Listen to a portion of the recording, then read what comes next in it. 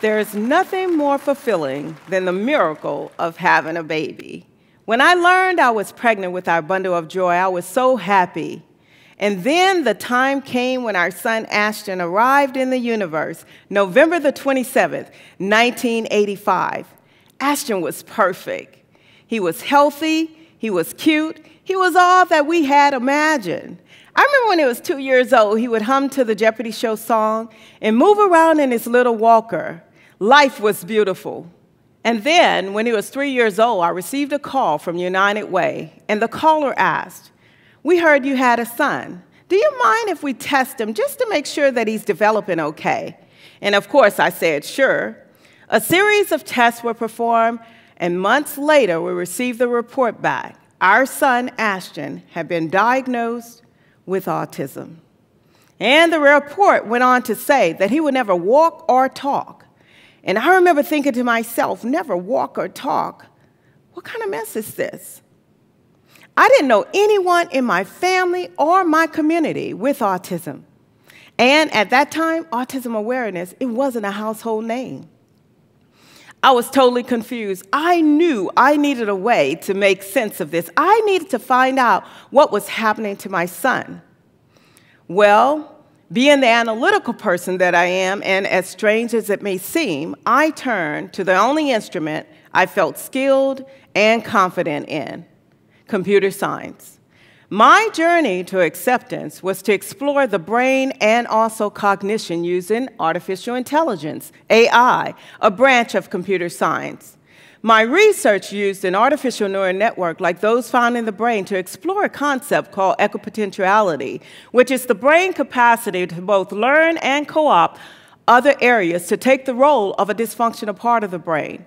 This was all the proof that I needed to help me to help my son learn, and also to help me to overcome my feelings of confusion and shame and also fear. My mind started to illuminate with this whole idea of AI. With AI, I could train a system to function with human-level machine intelligence. And I came to understand that central to AI was this concept of remembering. Remembering prior historical information for learning, for reasoning, for self-correcting, and also for transformation. AI was perfect for the task. It gave me a way to explore the relationship between cognition, learning, and also damage.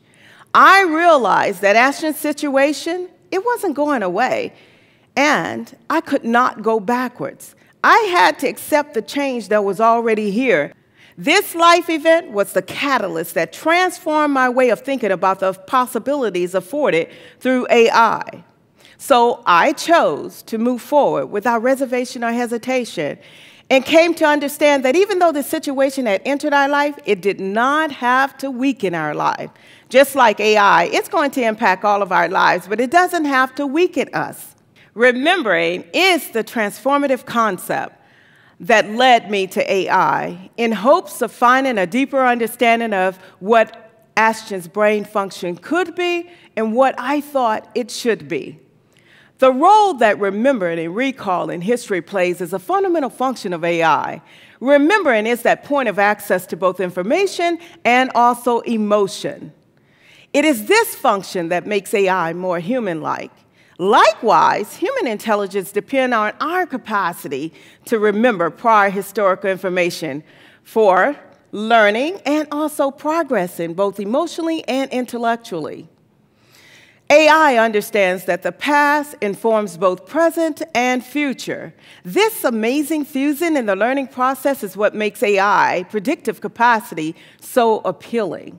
Unlike AI that can be trained to move forward with information and also emotions without resistance, humans short-circuit this step in the learning process by choosing to remember, remembering differently, or not remembering at all, because remembering can be painful. And instead of us experiencing the pain that will lead to possibilities and freedoms unknown, we conform, forever degrading our human intelligence until these triggers happen to remind us that we can become whole and heal. We call these triggers in AI tipping points, these small changes that cause big shifts to help us to realign, reconnect, and also to open up possibility spaces unknown. For me, this trigger happened in my life 20 years into my career as an engineer. I remember how I responded to the loss of my high-paying engineering job. On the outside, it may have seemed all things were well, but on the inside, I was broken. I was crying. During this difficult time, I knew it was imperative that I do some soul searching. It felt like the floor had just dropped from under me, and I knew that I was in a storm because this trigger had hit a major nerve, my identity as an engineer, and left me feeling emotions that I thought that I had dealt with. I had to remember and feel the pain associated with some very traumatic parts of my life, many of which had left me wounded and unable to fully develop into the person I was created to be.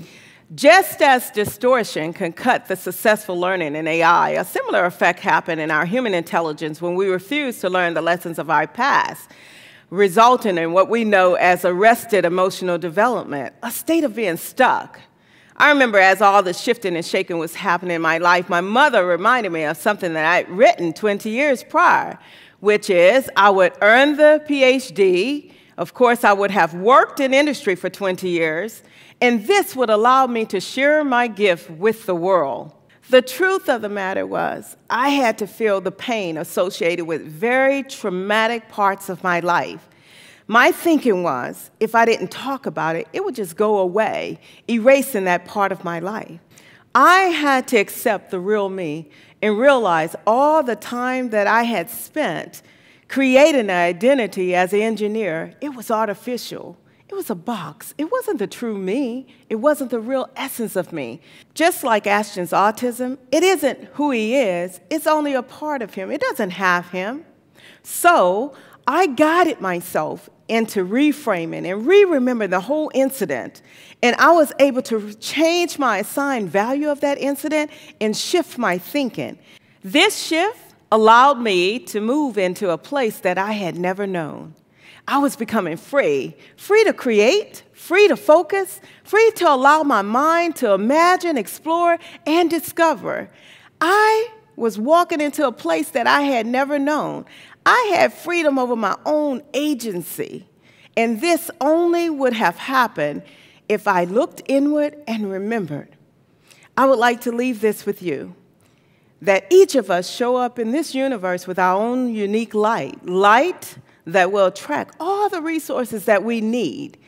And our light shines the brightest when we become clear about who we are and about our past. And this is the step that allows us to move into possibilities and freedom unknown. When we remember for the purpose of resolving our past issues, it is this step that allows us to move into a place that we may never, ever know. And it's this place that we can bring our whole self to the problem spaces in AI to make great connections both with human intelligence and also with artificial intelligence. And then we're able to coexist and solve problems with unlimited possibilities. Thank you.